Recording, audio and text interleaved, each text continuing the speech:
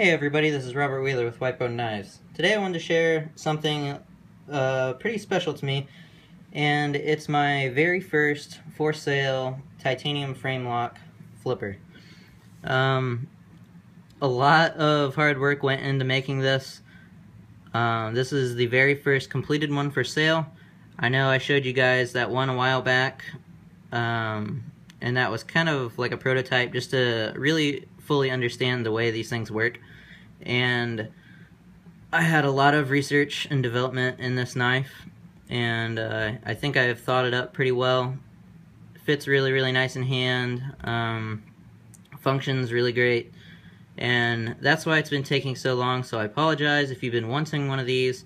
It's been taking me a long time because I want it to be absolutely 100% right for you guys. This is a whole nother animal compared to fixed blades, so just trying to get it all right for you guys for sale. So I want to go over a little bit more about the knife, and basically it's a full titanium frame lock flipper. And I mean flipper when I say you press this tab back here and it flips open and it deploys. This was a theme knife for a 90s anime that I watched growing up as a kid. Still watch it today, love DBZ. But yeah, that's the anime, Dragon Ball Z. And I got the Z here for the logo. And I got the yellow. I decided to go yellow / gold to represent the Super Saiyan. And then I just put a lightning strike pattern all the way down. I thought it was really cool. Turned out really nice. I will say that on here, on the lock face, I did a method, or well, a step called carbidizing, and I can't show you unless I take it apart, but basically I put a layer of carbide on the lock face, and then the titanium does not stick to the steel when you try to unlock it. So that's very smooth. The action is very smooth. It's on Nylotron washers. Deploys pretty darn quick for Nylotron. I've seen a couple guys that they just couldn't seem to make it very smooth, or not very smooth, but fast. They couldn't get it to deploy fast, but I think I've got it to deploy pretty darn quick. And that's no wrist action or anything. So there you go. It opens up pretty fast. Really nice. I'll show you down here.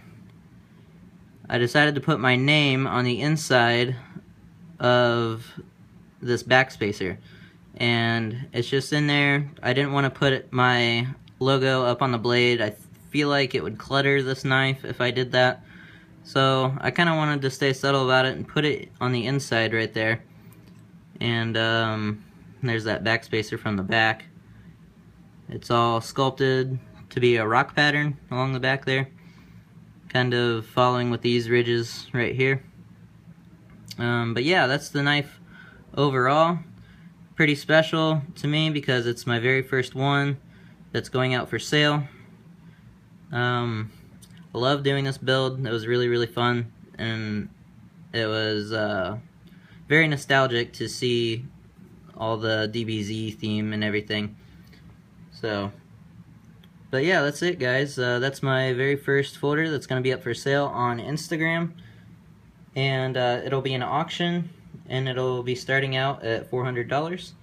I have several people already interested, just waiting for it to come along. And like I said, I apologize it's been so long to release this knife or release any of these folders, but just wanted to make sure that it was all 100% correct. And now I know that it is. It will be listed for sale, so it might be up sometime next week. I'm waiting on some a case in the mail, so it'll have a, well, another thing you might notice is that it doesn't have a pocket clip. Personally, I do not like pocket clips. So this will come with a holster. It's going to be a nylon holster wrapped in paracord, and it'll just go into your belt that way. And you'll unvelcro the patch, slip the knife in, and be on your way. I do not like pocket clips. I feel like they just take away from the knife, and they get on your hands, and they just, I don't know. They don't feel right to me, and plus I never use them. I just stuck this knife, or I stuck all my pocket knives in my pocket, but I will like the holster feature. I think a lot of people really like the holster as well. So be on the lookout on Instagram. If you would like to be on the notification list, just email me saying that you would like to be on that list, and I will notify you a couple days before auction. The auction will run for a whole week, and the price will start out at $400. So let me know what you guys think, and till next time, guys, thanks for watching.